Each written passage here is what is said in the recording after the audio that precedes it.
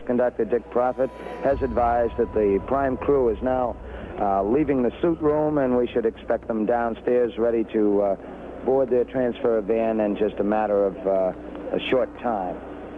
We are standing by here in the control center for the crew departure at this time.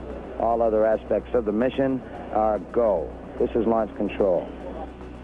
First Frank Borman, also Jim Lovell, and the final man aboard the transfer van, astronaut Bill Anders.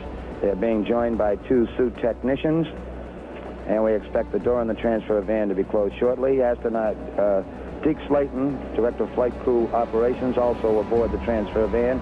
He'll drop off here at the control center. The transfer van now departing from the manned space. The sequence the astronauts will follow when they arrive at the pad will be as follows. All three will board a high-speed elevator, and the elevator, controlled by the capsule communicator, astronaut Vance Brand, here in the firing room, will carry the crew to the 320-foot level above the launcher base at Pad A.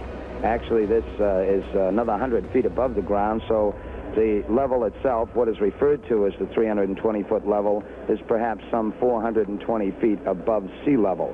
Once that elevator arrives at the 320-foot level, astronauts Borman and Anders will depart from the elevator and proceed along a catwalk to the White Room. Astronaut Jim Lovell will stand by in the elevator, sitting in a chair.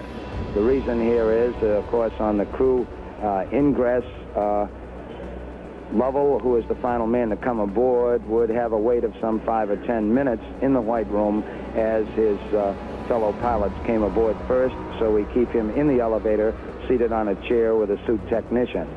The spacecraft commander, Frank Borman, will be the first to go aboard. He will be followed by the lunar module pilot, the man in the third seat, the seat on the right as we look at the spacecraft, astronaut Bill Anders. The final man aboard, the command module pilot, Jim Lovell. Astronaut Lovell will be called to the White Room once his two fellow pilots are aboard the spacecraft. Still aiming for a planned liftoff time at 7:51 a.m. Eastern Standard Time. This is launch control. So the crew is aboard, and the countdown proceeding very satisfactorily at this time. Checkouts between the spacecraft test conductor and the crew are continuing at this time. We're now at T-minus 2 hours, 29 minutes, 47 seconds and counting. This is launch control. This is Apollo Saturn launch control, T-minus 61 minutes and counting. Our countdown still proceeding satisfactorily.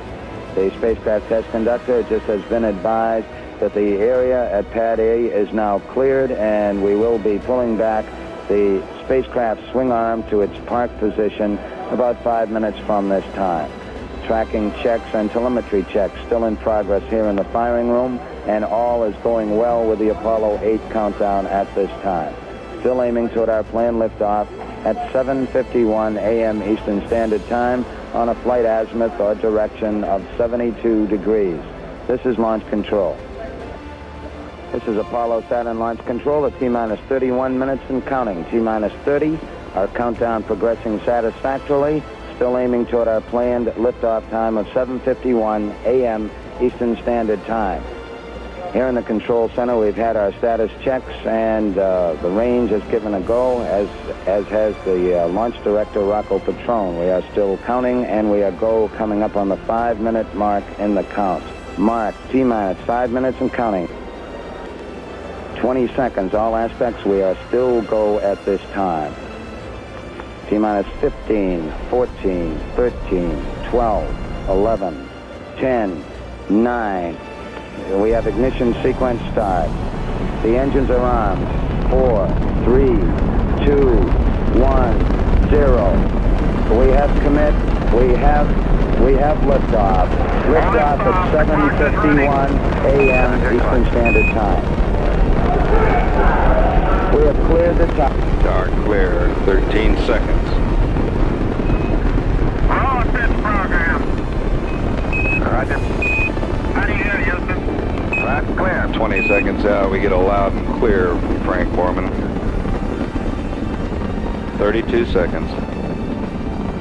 Booster says the S1C, the first stage, looks good. Mark, mode 1 Bravo, Apollo 8. Mode 1 crew confirms their progress at 50 seconds into the flight. Apollo 8, you're looking good. Roger. 1 minute out, and Mike Collins tells the crew we're looking good. Mark, mode 1 Charlie, Apollo 8. Mode 1C.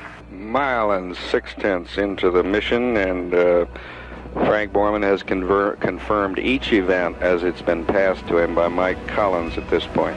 Apollo 8 Houston, you are go for staging, over. The crew has been given a go for staging. Inboard, out, on time, Frank Borman says. The inboard engines, 2 minutes, 25 seconds. We see an S1C, the first stage cut off. S2 has ignited, we can confirm. And the thrust looks good. All engines, all sources show the second stage is burning perfectly. Houston, I read Apollo 8. We hear you loud and clear, Apollo 8. Okay, the first stage was very smooth, and this one is smoother. That's still complete up. Roger, understand, sir. And at 3 minutes into the flight, the range safety console has been released at the Cape. 3 minutes into the flight, we're 50 miles high and about 10 miles downrange. Apollo 8 Houston, your trajectory and guidance are go, over. Thank you, Michael. And the crew's advisor trajectory and guidance are looking good, and Frank Borman came back with a very chatty, thank you, Michael. He's talking to Michael Collins, who would be in the center seat today except for an operation several months ago. 5 minutes, 20 seconds into the flight. And the crew is advised they look good on the ground for staging. And Borman says, same here. We got S2 cutoff, we got S4B ignition. Borman confirmed S4B ignition. The thrust looks good to us at 9 minutes into the flight. We now have 89% of the velocity required. We're 920 miles downrange. And we're 9 minutes, 20 seconds into the flight. And the crew has been given a go for orbit, and they responded enthusiastically that they too, in fact, were go.